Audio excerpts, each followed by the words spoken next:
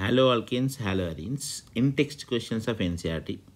These are very important and you should know each and every question of in-text question category.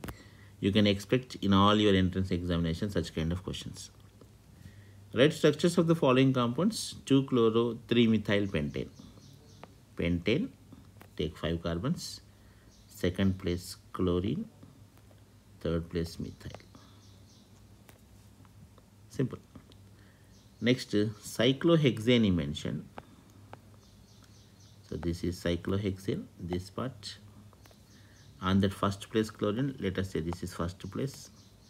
Then second, third, fourth place, he mentioned it is ethyl, CH2CH3. Correct? Then heptane he mentioned here, third compound. Heptane means you take 1, 2, 3, 4, 5, 6, 7. In that 3 iodo, this is iodine. 4 tertiary butyl. Tertiary butyl means you take like this. Okay, now a carbon with 3 other groups. So you can say 3 iodo, 4 tertiary butyl means this is tertiary butyl. 1,4-dibromo-butene. Butene means this is butene.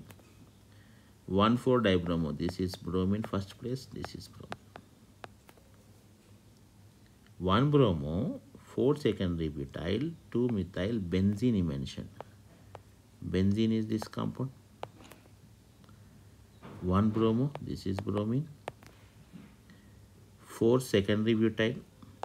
Here secondary butyl group is there. Secondary butyl group is this one.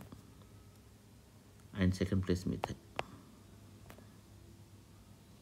So this part is nothing but attached to benzene, carbon, CH, CH2, CH3. This is secondary butyl. Second place methyl. First place bromine. Then, thank you.